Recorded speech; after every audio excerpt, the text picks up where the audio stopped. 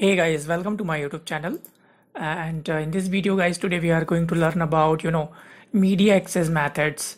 So there are lots of and couple of methods available for media access. And what is the meaning of media access? First of all, I will tell you. I hope this video will be informative. Since if you are looking for N+ certification, then you should go through my videos and you should make notes, because these are very important and very critical topics. Okay, most of people will not teach you, but yes, if you are looking for examination, then you should make a note, because media access, you can see this topic like what does it mean, you will feel, but yes, it is very important. You should understand what is media access, then methods. So I hope you will enjoy this video and you will learn something from this. So guys, here first of all, let's try to understand basic things. See why it is important for you to know about it. For example, for human, what is the method? See, one human will speak and the other will listen. Very simple. That is the way of communication for human beings. So let me tell you, communication method categories include transmission, media access, and signaling. So it is a communication, and like communication method will have couple of things. So these are the things, and in this topic we will identify the most common media access methods.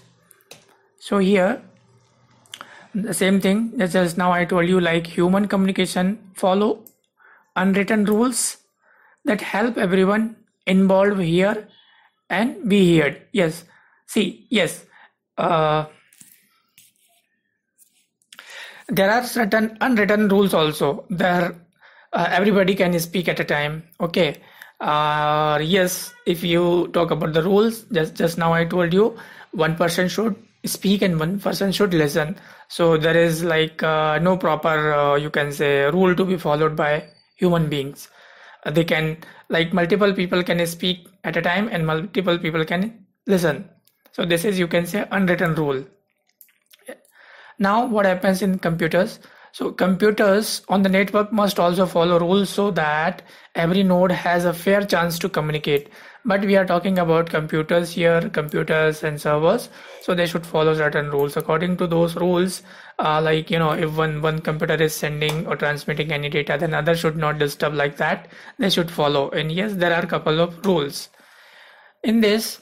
As a network technician, you need to understand these media access methods so that you can make sure that every node on your network follow the same set of rules.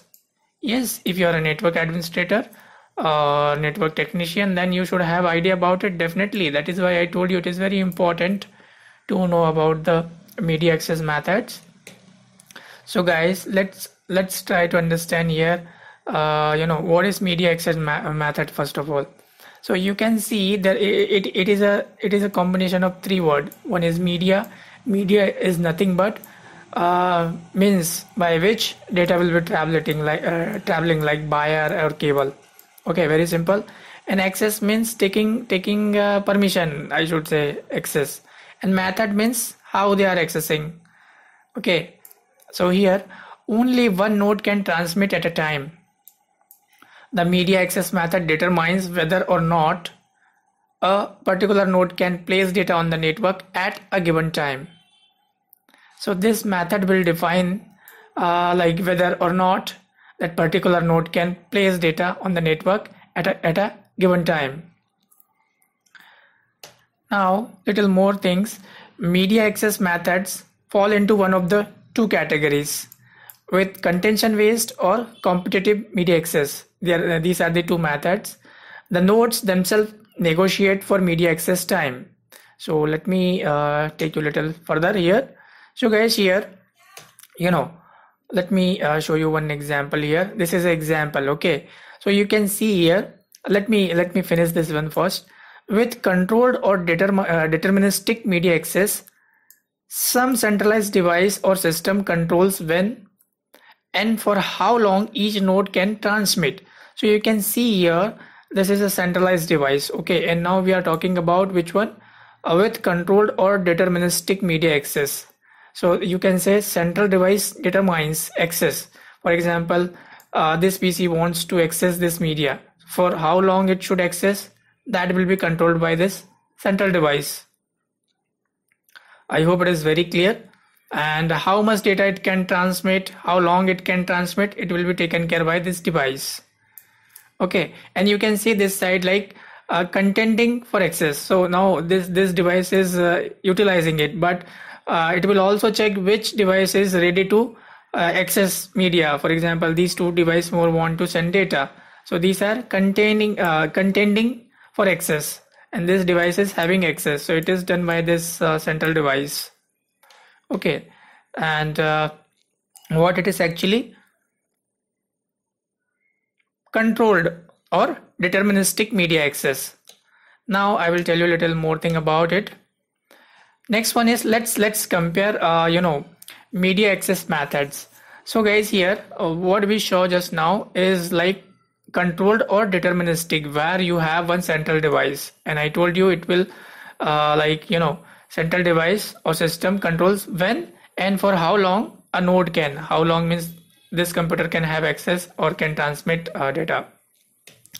Now we will see here difference. There will be two methods, so we'll see one by one. So guys, here deterministic access method are beneficial, okay, when network access is time critical. How it is? For example, in an industrial setting, key piece of control and safety equipment such as flow shut off, sensors and chemical storage facilities must be guaranteed transmission time, and deterministic systems ensure that a signal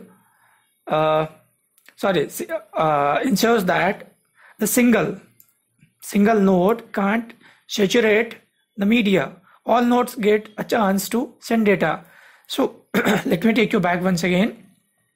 What happens, for example, you have, once again, we are in a situation where we have something is required to be happen on time, so that is known as deterministic access. So we can enable that kind of configuration, that kind of settings.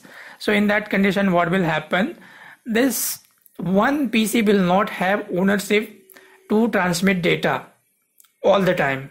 Okay, so once its transmission is over, other PC will be taking access. That is the concept of this deterministic media access.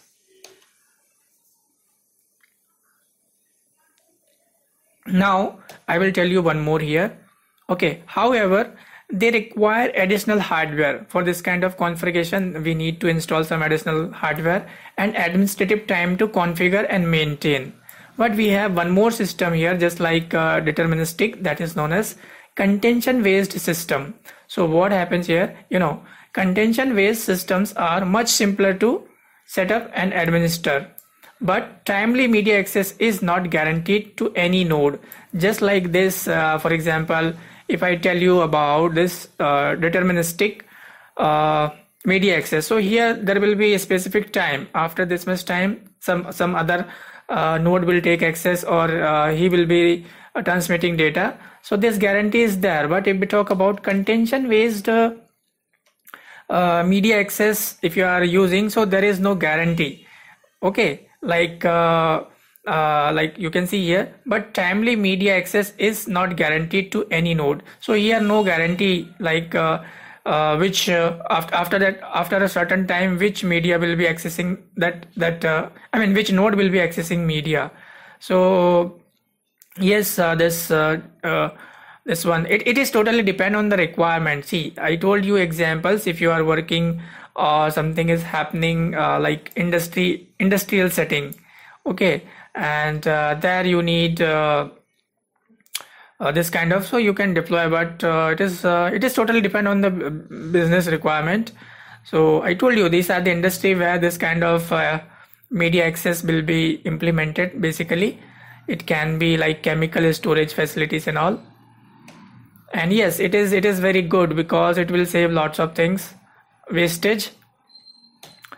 So guys, we will see now next, that is a multiplexed media access. Okay, I hope I have taken this as a topic only here. Yes, what is multiplexed media access. Okay, we will understand about it. So guys, now it is also a very important topic here, and let me tell you. So multiplexing is a controlled media access method in which a central device combines the signals from multiple nodes and transmit the combined signal across the medium. I hope this is a very simple definition of multiplexed media access. So let me give you some more idea about it. Okay, signals can be multiplexed using time division multiplexing, that is also known as TDM, or frequency division multiplexing, that is also known as FDM, and both rely on the central device called multiplexer or MUX to manage the process. So here let me show you one example. This is an example of multiplexing. So here we have one device. This is a central device, okay, and this is known as MUX, and you have 3 computers. So this device will receive all the signals from all computers. If you have 4 and 5, it will receive here, and then it will place in a sequence and then transmit over this media in sequence only. That is the concept of multiplexing. So this device is known as multiplexer, okay, or central device. So guys, I'm sure you should not have any confusion here. And I told you here one thing, signals can be multiplexed using time division multiplexing or frequency division multiplexing. So let's try to understand about what is TDM or FDM. Okay, so here first we will understand what is TDM, time division multiplexing. So what happens here? So guys, with TDM, each sender is given exclusive access to the medium for a specific period of time. So here each node, for a specific time, every node will have access of media. Nodes have exclusive access to the connection between themselves and the MUX. The MUX combines each node signal in turn, sending the resulting combined signal over the primary network media. I hope it is very clear. So once again, they will have full access between this and this, between this multiplexer and node, this media we are talking about, and it will combine and then send over this primary network media. So here every each sender is given exclusive access of media, okay, for a specific time. Now we'll see what is happening. FDM, since it is a time division, so if they are getting time here, a specific time. Now we will see FDM. Here what happens? So guys, now with FDM, data from multiple nodes is sent over multiple frequencies or channel over the network medium, and nodes have exclusive access to the connection between themselves and MUX. The MUX put each node's signal onto its own channel. So here it will have own channel, okay, and sending the resulting combined signal over a primary medium. So here if you are talking about frequency, then definitely channel will come into part, or it will play a role. So again, just like here, it will receive signal and combine it and then transfer over this primary media. So here it will be receiving frequencies. This is the difference between TDM and FDM. So here signals coming and they are getting access basically, okay, for a specific time, and here they are sending multiple frequencies. So guys, I hope this is very clear. Once again I will tell you, FDM, data from multiple nodes is sent over multiple frequencies or channels. So they will create one channel here, okay, between this and this, and after receiving all the frequencies or this data, it will have one channel here also, and then it will arrange, it will combine and then send or then transmit over the primary network. So guys, here this video is concluded. I hope it will be informative, and please guys, help me. I need your help. You subscribe my channel, and if you have any doubts, just put me or let me know in comment box, because I need your help a lot. I'm struggling a little, and I will meet you in next video with some other new topic of N+ certification. Till then, bye bye.